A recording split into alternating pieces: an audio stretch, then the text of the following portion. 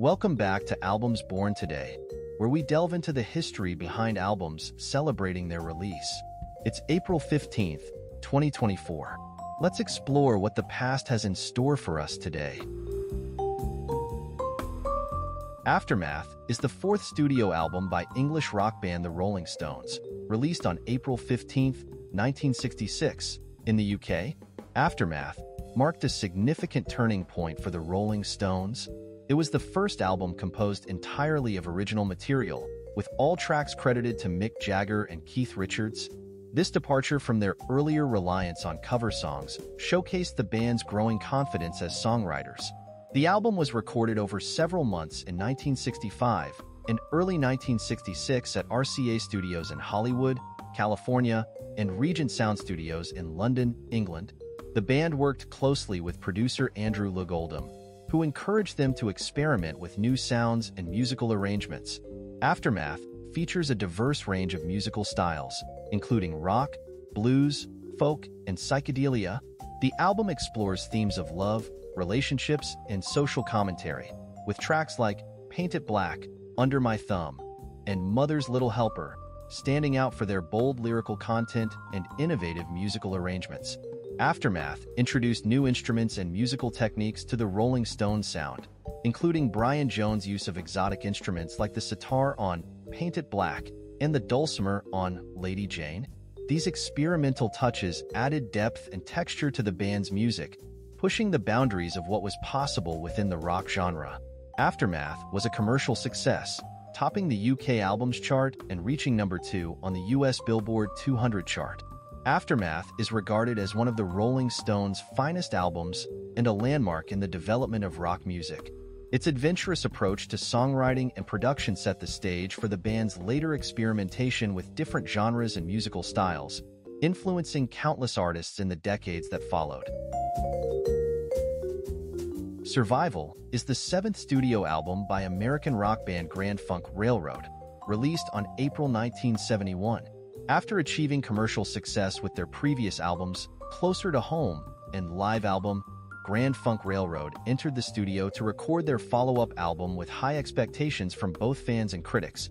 The album was recorded at Cleveland Recording Company in Cleveland, Ohio, with producer Terry Knight, who had previously worked with the band on their earlier albums.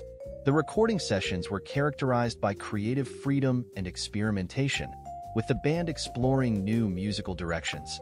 Survival features a mix of hard rock, blues rock, and psychedelic influences, showcasing the band's trademark raw energy and powerful sound. The album's songs address themes of social issues, personal struggles, and the quest for freedom, reflecting the turbulent political and cultural climate of the early 1970s. Survival spawned several hit singles, including Foot Stompin' Music and Rock and Roll Soul, both of which achieved commercial success and received heavy radio airplay. These songs helped broaden the band's appeal and solidify their status as one of the leading rock acts of the era. Survival was a commercial success, reaching number 6 on the US Billboard 200 chart and receiving positive reviews from critics. Survival is regarded as one of Grand Funk Railroad's most successful and enduring albums, capturing the spirit of the band's live performances and showcasing their evolution as songwriters and musicians. Its timeless songs and powerful sound continue to resonate with rock fans around the world, cementing its legacy as a classic of the genre. Second Helping is the second studio album by American rock band Lynyrd Skynyrd, released on April 15, 1974. After the success of their debut album and its hit single Freebird, Lynyrd Skynyrd faced the challenge of following up with a strong sophomore effort. The album was recorded at Studio One in Doraville, Georgia, with Al Kooper returning as producer. The band's lineup remained largely unchanged, with Ronnie Van Zant on vocals, Gary Rossington, Alan Collins, and Ed King on guitars, Billy Powell on keyboards, Leon Wilkeson on bass, and Artemis Pyle on drums. Second Helping continues Lynyrd Skynyrd's signature blend of southern rock, blues, and country influences. The album features a mix of hard-hitting rockers and heartfelt ballads, with songs that explore themes of love, loss, and life on the road. Second Helping produced several hit singles, including Sweet Home Alabama, Don't Ask Me No Questions, and Call Me the Breeze. Sweet Home Alabama, in particular, became one of the band's most iconic songs and a Southern rock anthem. Second Helping was a commercial success, reaching number 12 on the U.S. Billboard 200 chart and receiving positive reviews from critics. The album's memorable songs and tight musicianship helped solidify Lynyrd Skynyrd's reputation as one of the leading bands in the Southern rock genre. Second Helping is regarded as one of Lynyrd Skynyrd's greatest albums and a classic of the Southern rock genre.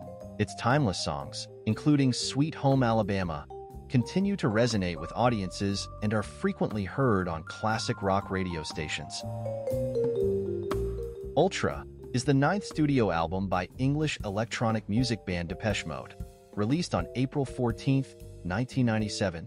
After the tumultuous period surrounding the recording and touring of their previous album Songs of Faith and Devotion, which included personal struggles and tensions within the band, Depeche Mode faced the challenge of regrouping and redefining their sound.